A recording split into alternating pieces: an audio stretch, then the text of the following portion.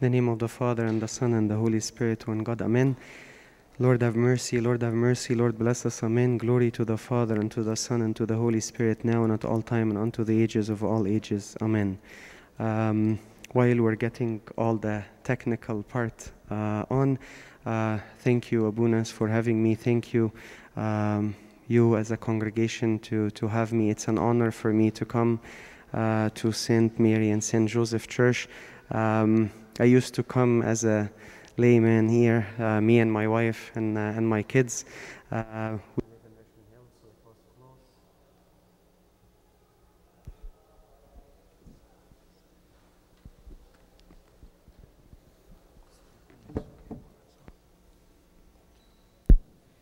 close. So I am blessed to be among you. Many blessings for St. Mary Revivals. And I think you guys are very fortunate. Thank you, Abuna. You guys are very fortunate because you belong to a church with the name of St. Mary and St. Joseph. Having the intercession of St. Mary and St. Joseph, it's two of the great saints where they were serving our Lord in all humility and silence.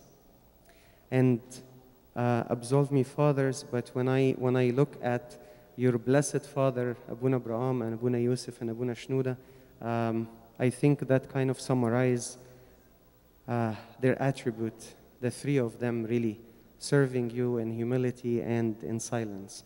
So I hope, I'm the rookie here, so I hope one day I can really learn from them. They are blessed father and they're very dear to me. So thank you, Abuna, for having me. I thought to meditate with you today about something that we tend to forget most of the time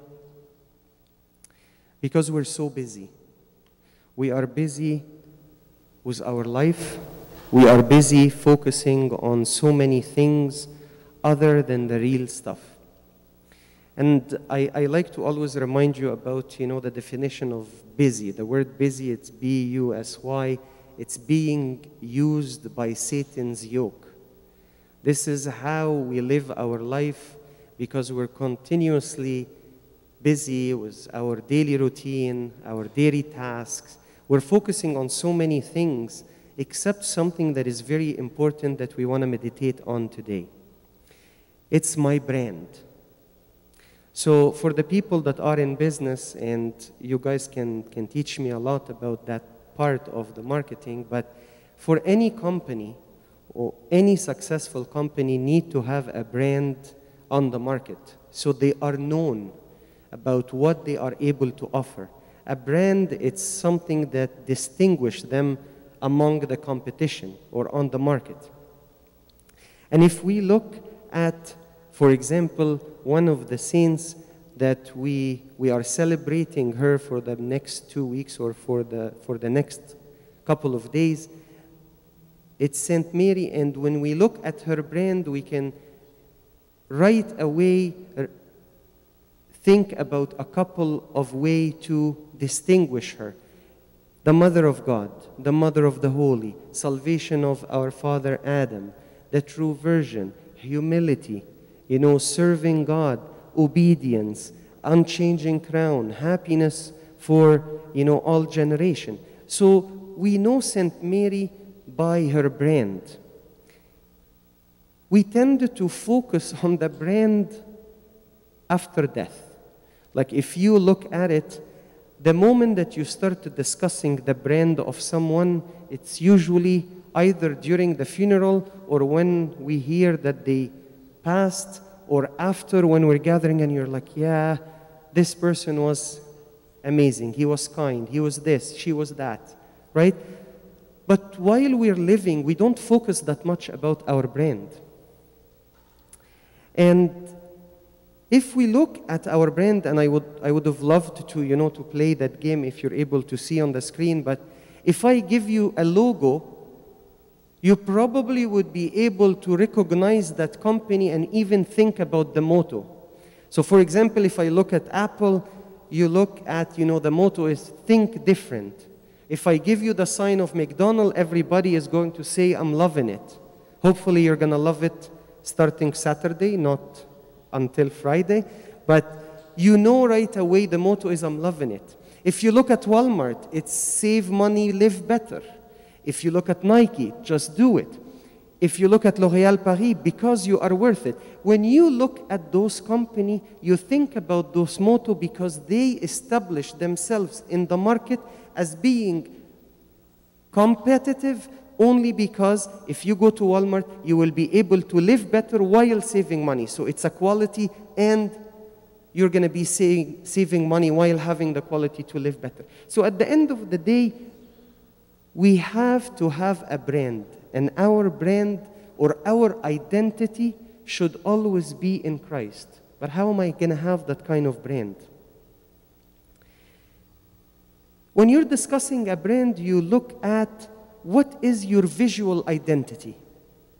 Our visual identity should always go back to that first, the verse in the book of Genesis chapter 1 verse 27, and it says, so God created mankind in his own image, in the image of God he created them, male and female he created them. He created them beautifully. He created Adam and Eve not conforming to this world. So our visual identity should not be conforming to this world or to the standard of this society and this world. Look at us now. Our visual identity should always have the smile on our face. Why? Because confidently we know that we are the children of God. Regardless, we have put some pounds on or off, regardless if we are tall, we are, handsome, we are beautiful, we are, matching the standards of this society or not. It does not matter. The visual identity, there was a beautiful quote for Pope Shenouda when people used to ask him, why are you always smiley?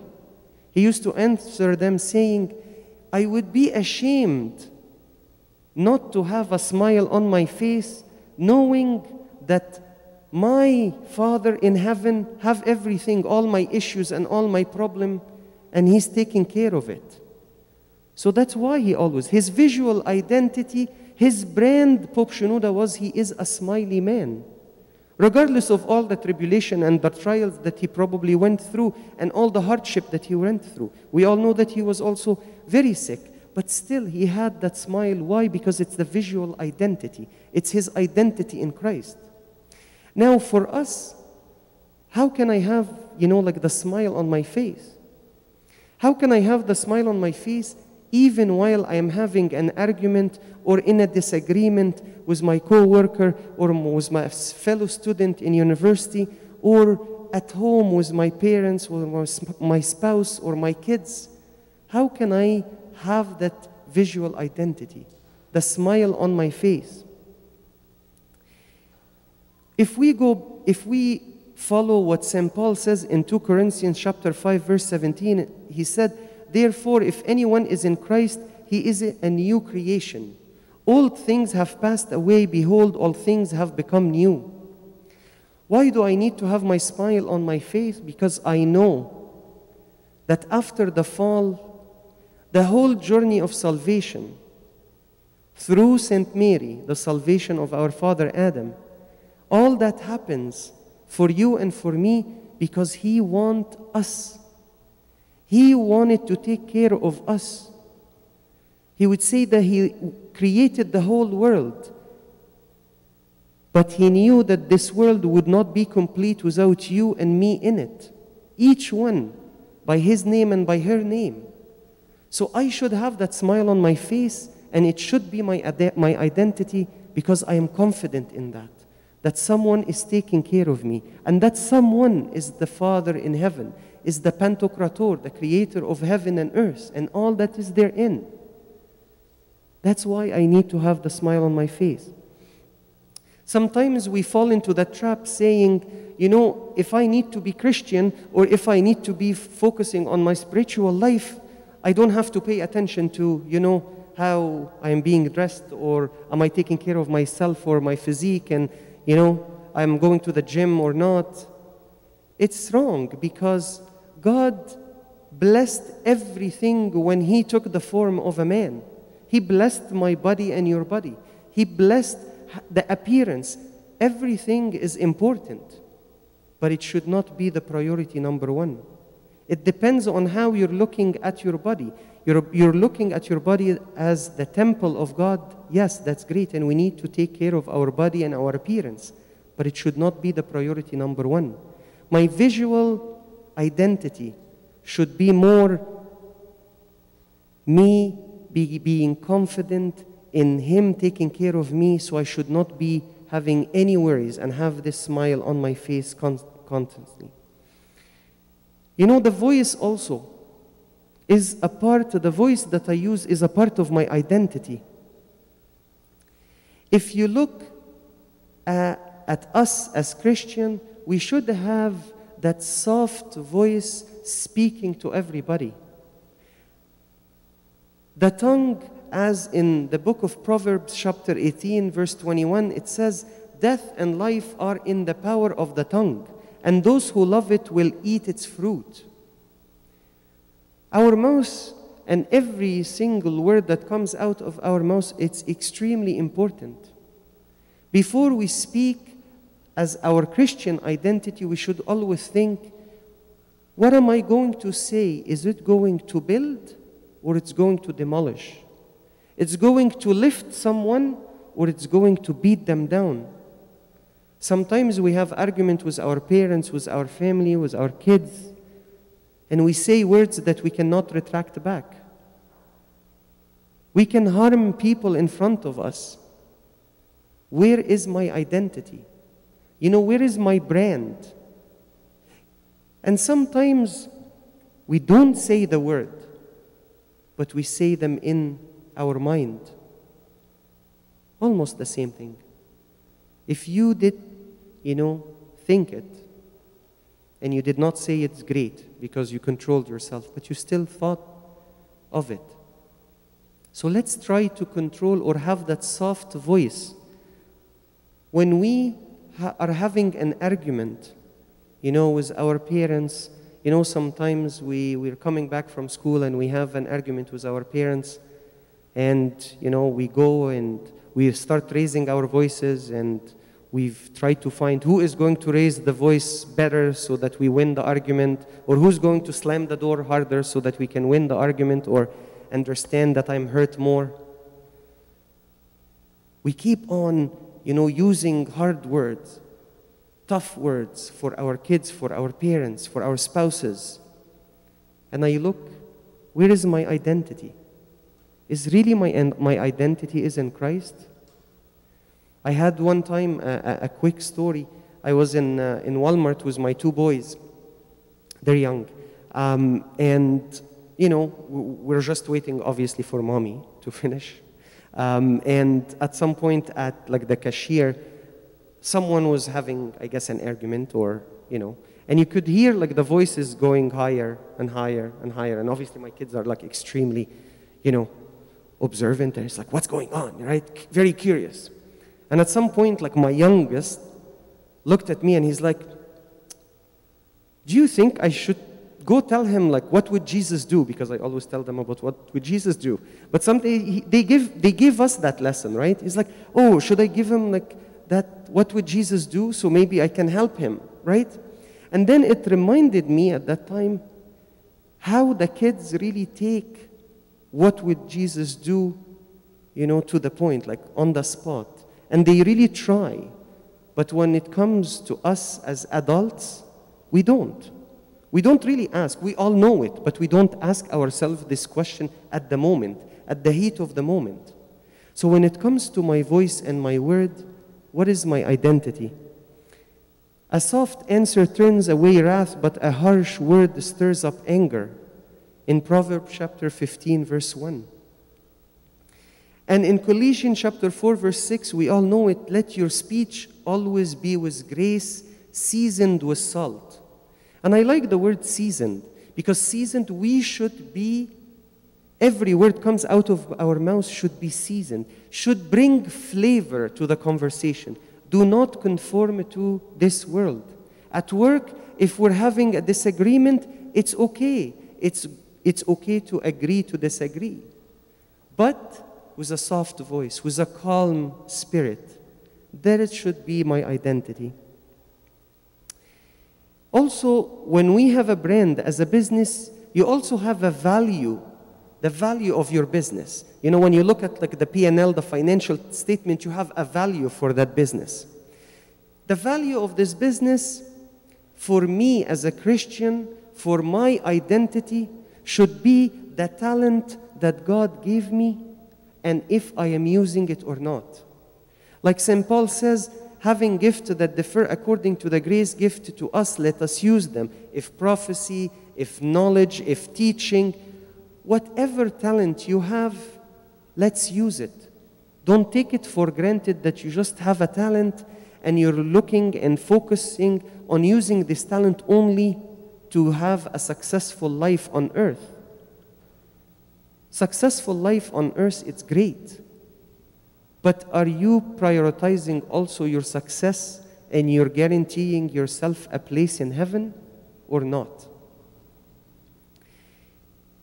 As each one has received a gift, minister it to one another as good stewards of the manifold grace of God. In the first epistle of St. Peter, chapter 4, verse 10,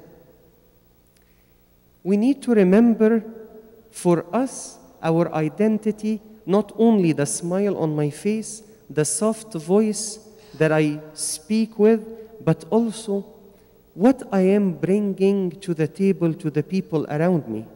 What is my talent? If my talent is patience, let's try to help people being patient around us at home or at work. If your talent is your voice, use it. Sing. Help at church.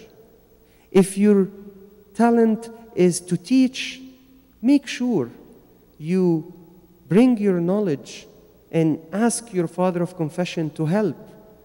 Teach the kids. Make sure you use your talent. Don't keep your talent for yourself only. God will come and will judge us all on what He gave us, because at the end of the day, He wanted to use you and me as a tool or a vessel for the glorification of His name. You know, if you remember the miracle when He got the news that Lazarus is sick and about to die, how many days did He wait before going to see him? 2 days.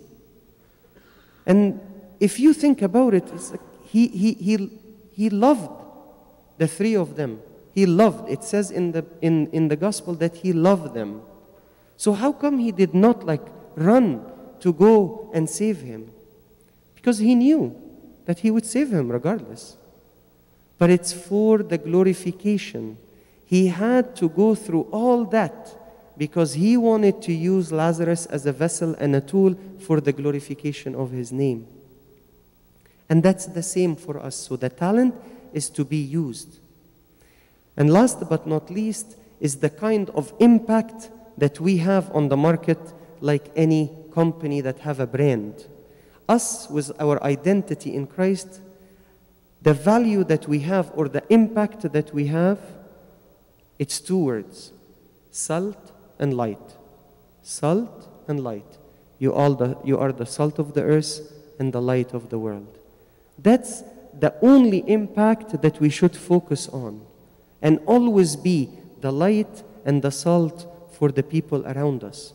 In every situation we are put in, we have to be the salt and the light. Not only when we say, what will Jesus do? But always think, what am I going to do right now? Is it salt to season that situation and to make it better? And am I going to be the light for the people around me? Are they going to see my reaction and it's going to be the light for them? Or it will bring them darkness. It will bring them sadness. It will bring them a bland life with no flavor in it. And I will leave you with a couple of, one last verse and a couple of quotes. In the first epistle of St. Peter, chapter 2, verse 9, "But you are a chosen generation, a royal priesthood, a holy nation, his own special people, that you may proclaim the praises of him who called you out of darkness into his marvelous light." That's our identity in Christ. We are chosen. We are holy nation. We were created in a holy state, and then we got corrupted, but he did not want to leave us corrupted. So he wanted to bring us back to that holy state and finally give us this identity. So let's not waste it. Let's not just put our identity on the side and have an identity, in Christ only Friday, Saturday, Sunday, and Monday to Friday it's a different identity. Or in the street it's a different identity, or at school, or in university, or at home. Let's have that identity in Christ. If we don't discover our identity, worth, and purpose in God through Jesus, we will find and worship a substitute God. And that's what happens in our society, in our world. If we don't know the worth of the identity in Christ that we can have, and we can make a difference, we are going after money. We are going after beauty. We are going after success. And we are going after positions. We are going after a substitute God. We're not going after the real thing. We're not going after him because we did not taste him yet. Life isn't about finding yourself. It is about discovering who God created you to be. And I'm going to leave you with the last verse in Jeremiah 29:11. It says, "I have plans for you, says the Lord, plans to prosper, not to harm, plans for hope and a life." God created us with a plan and with a purpose. And finding ourselves, it's actually finding our plan and the purpose in God's eyes, in his plan, his purpose for us, so that we are able to use our identity to glorify his name. Glory be to God forever and ever. Amen.